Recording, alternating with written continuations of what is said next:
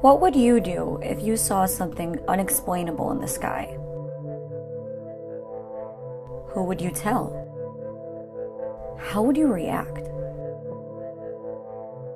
August 21st, 2004 is a day many in Tinley Park will never forget. Oh my God, like I just saw the most amazing thing in my life. I have no clue as to what to believe it could be. Could be anything. I would have no idea. How can so many people from so many different towns see the same thing? A phenomenon that sparked a number of emergency calls and confusion in town still lingers among its people, and some don't know that they'll ever be able to forget it. All of a sudden, red lights started appearing in the sky. At first we thought they could have been flares, but there was no flickering. It was red, green, white, blue. This was something unusual. Was it flares on balloons? I mean, if you want to believe that, that's fine, but it's an absolute lie. The Office of the Director of National Intelligence released a preliminary assessment report on unidentified aerial phenomenon, or UAP. But this report never confirmed or denied what UAPs are. The report's disappointing. It's 9 pages long, has no data in it, and no credible scientists are going to believe that UFOs are alien spacecraft unless there's a lot of data to support that. All I can say is it was an unidentified flying object. It's a UFO. It's a legitimate concern. If they're not alien spacecraft, then some of them are real phenomena.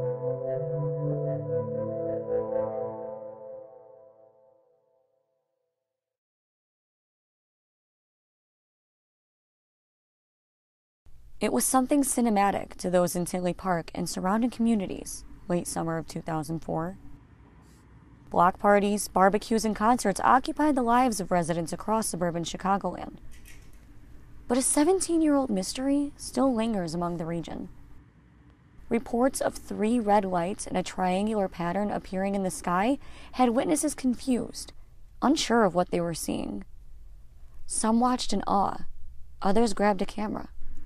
But to this day, all who saw the formation in the sky still don't know what it was.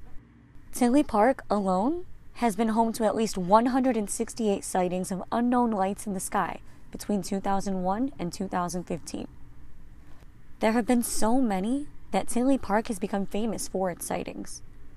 Nearly 2 decades later, the unknown phenomena can't escape the minds of many in Tinley Park.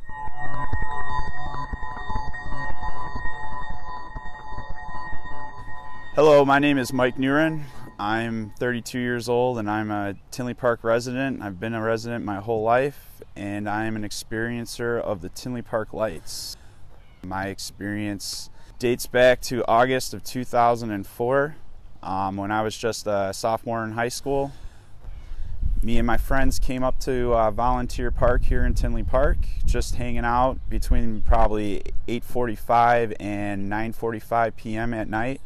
I had been looking up at the stars, just kind of minding my own business, just kind of trailing off, and thinking to myself how cool would it be if I saw something flying around in the sky that you never see.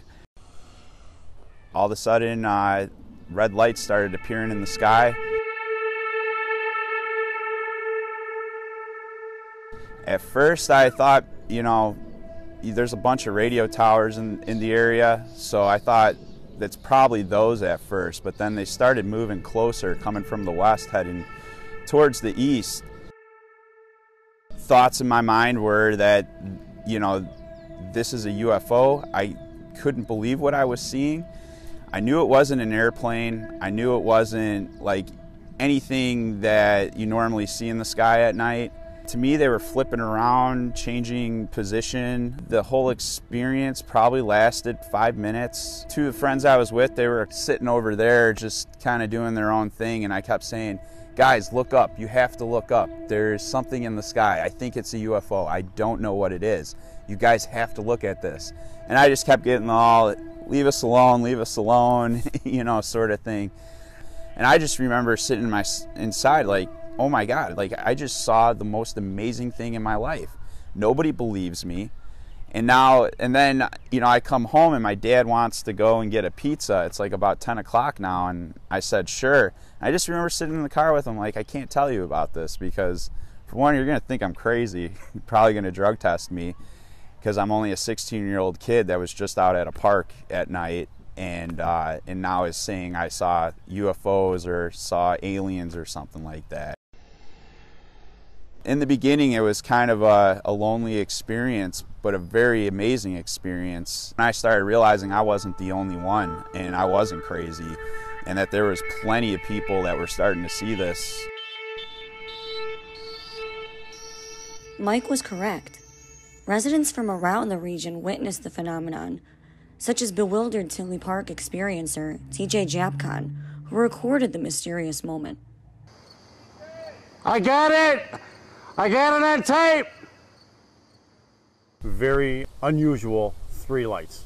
My name's TJ Japcon. I'm a resident from Tinley Park, and I did see the Tinley Park Lights, but we don't know really what they were. There were 3 amber lights. Of an amber light that I cannot tell you I've seen any type of amber light like that before.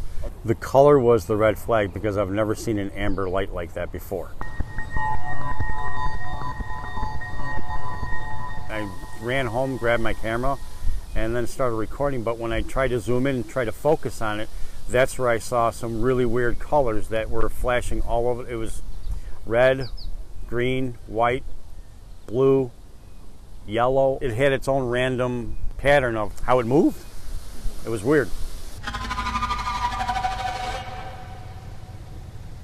We thought that they were all separate.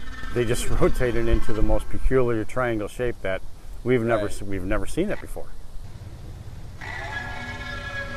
Yeah. It was just an exciting experience. You'd never seen anything like that before, and you just, you know, your mind piques the curiosity of what it might be, or what it could be, we just don't know. Nobody knew. And nobody knew how to react either.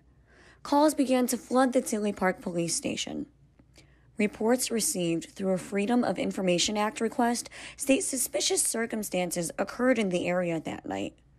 Several calls for service concerned about 3 unidentified bright red lights in the sky were recorded. August 21st wasn't the only date in 2004 that a mass unknown sky sighting was recorded in Tinley Park. On October 31st, another sighting was recorded. This time, on-duty police officer Greg King, who has been working with the department for 3 decades, saw what many were referring to just weeks prior. My name is Greg King. I've been a lifelong resident of Tinley Park. Been a police officer here for over 31 years. And I did see the Tinley Park Lights. We'd heard about the lights in August. One of our officers had actually reported it, but we didn't know what to make of it. What I experienced with the lights was on Halloween evening in 2004. My shift for the evening had ended. I was in the back parking lot talking with one of my sergeants when we were alerted to the fact that the lights had been spotted. We started looking on the north horizon, and sure enough, here they came. At first, we thought they could have been flares, but there was no flickering. It was a steady red light. We contemplated, could it be balloons? Could it be Chinese lanterns? But again, there was nothing that indicated that it had any kind of flame to it. The 3 of them traveled almost in unison, but the triangular shape did change as it moved and drifted our direction. Observed it for approximately 20 to 30 minutes before it drifted off to the east. My sergeant did contact our dispatch. They had been receiving reports from citizens across town of the same thing that we were watching. They did make some inquiries, I believe, to various agencies, and they reported nothing unusual. There may even have been a call up to one of the military bases, and they reported that they had nothing active in the area. So it was very unusual and nothing anybody could figure out exactly what it was. I have no clue as to what to believe it could be. Could very well be somebody's grand experiment. To my knowledge, I don't believe there'd be any consequences to a hoax if somebody had developed something that made for an interesting news article or their 15 minutes of fame, so to speak. I don't see what would have come from it. It would be awfully interesting to find out what it was and how they did it. If this was a prank, they were very successful. Many suspect the lights are a hoax. In fact, we even received tips regarding how it was done. But it led to dead ends. We decided to try out the flares on balloons theory for ourselves. Here is our shot. When taking a look at locations where sightings were reported in Tinley Park, it ironically created a triangle as well. Although many believe it to be a prank, the Illinois director of the Mutual UFO Network says otherwise.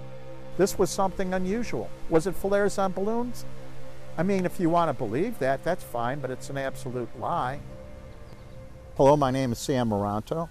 I am the Illinois State Director for MUFON, which is the Mutual UFO Network. I'm an investigative researcher. And when it comes to the Tinley Park case, I am the lead investigator. I've been an investigator with MUFON for 20 years. I've been a state director for 13 or 14 years. I've been an investigative researcher since I was a little tot. I've been an experiencer since 1959. The sighting that took place here on August 21st actually wasn't the first sighting. There was another sighting back in April of that year, in 2004. 2004 was what I refer to as the year of the weird. Before the August 21st date, within that sequence of time, there was a mass sighting that actually took place in St. Paul, Minneapolis, Minnesota, which was on the 19th.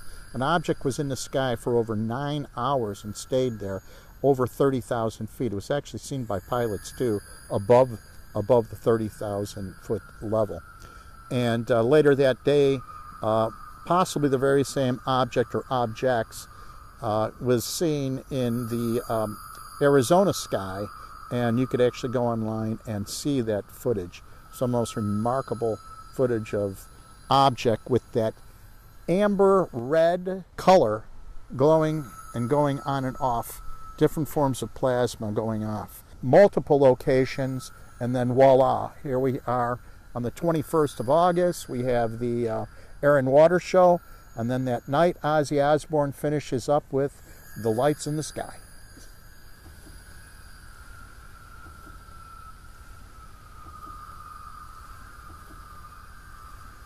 The phenomena across the board is genuine. Not in every case. Imagine now, of all the reports that we get over 7,000 reports, just to us, a year. 90% of them can be identified, you know, one way or another, or we don't have enough information. Sometimes there's hoaxes. In other words, we could shuffle that off. That other residual amount of, say, 10% could be nibbled down even some more. So let's say we're left with 3 to 5% of something of real value and truly unusual. We've spoke to at least 200 people during that period of time and still see people speaking to us today. I mean, people come out, we meet people on a regular basis that when we have meetings that they say they've seen the Tinley Park sighting. In my book, and from what my opinion is, this is one of the best mass sighting cases around. Now the description, everybody's description is a little bit different. The reason why is everybody has a different perspective. We all have different filters, okay? We don't see everything exactly the same. So what we do is we get the information from each person and you fit that together, and guess what? You get a better idea. We had, I don't know how many sets of video, 13, and we get them together, then we get the data, we analyze it, we do our triangulations to figure out height. In other words, we apply all the scientific principles to analyzing it. And yes, This was something unusual. It wasn't flares on balloons. First of all, the objects were seen for days, near Kosovo, British Columbia, New York, Ohio, Texas, and then on the 23rd, Melbourne, Australia, videotaped in Melbourne, Australia. Okay? So, I mean, bottom line is, this was something unusual. And that's fine. What's wrong with that? The Office of the Director of National Intelligence released a preliminary assessment report on unidentified aerial phenomenon, or UAPs. The report was a letdown to those who researched ufology, but something it did do was lay out a need to create a formalized process to collect data and transparency amongst the United States intelligence agencies and the military. We asked University of Arizona professor of astronomy Chris Impey to sit down with us and explain the report, along with its significance, after reading his thoughts on the release. It's important for transparency reasons. So the military have been conducting mostly secret investigations of what we used to be UFOs. They rebranded them as UAPs, partly because of the stigma attached to UFOs. They've been doing this since the 1940s, since Roswell, and a lot of that time it was secret. My name's Chris Impey. I'm a professor of astronomy at the University of Arizona. I've been here for 35 years, teaching, doing research, mostly on extragalactic astronomy and cosmology and astrobiology. I've also had an interest in space travel and the future of it. I've written books on all those subjects. They were basically told by Congress to do this. So it wasn't that they were about to be transparent, that Congress told them to do a report. The report's disappointing. It's 9 pages long, has no data in it, has no real strong interpretation, draws no conclusions really for almost all the 131 incidents over 10 or 15 years that it talks about. So in that sense, pretty disappointing actually. No scientist or no credible scientists are going to believe that UFOs are alien spacecraft unless there's a lot of data to support that. So it's the beginning of a process. It was the first little report. Again, Congress is probably going to continue to express an interest in this because of the national security issue, which is legitimate. It's a legitimate concern. Even if they're not alien spacecraft, then some of them are real phenomena, and incursions into American airspace and proximity to military personnel and expensive hardware and potentially from a foreign adversary with technology that we don't understand or possess, that's a national security issue. So Congress is going to keep a very high level of interest in this. And so I think the military is going to have to continue to be forthcoming. I didn't expect it to be so flimsy. That's really pretty much of a nothing burger. It cost $22 million, and I'm a taxpayer. I would not be happy with that return on investment. So no, it's not what I expected or hoped for. There's no data in it. There's almost no interpretation. There's one actual fully interpreted event, and it's a deflating weather balloon. That's not very exciting or interesting. They resolutely avoid using obviously UFO. The word alien and extraterrestrial doesn't appear anywhere in the report, so they stay well clear of that, and that's fine. But they don't draw any conclusions, so there's really not much there. It's pretty flimsy.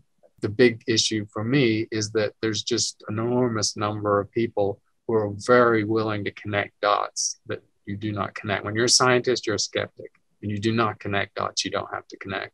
So seeing something that you can't explain, fine.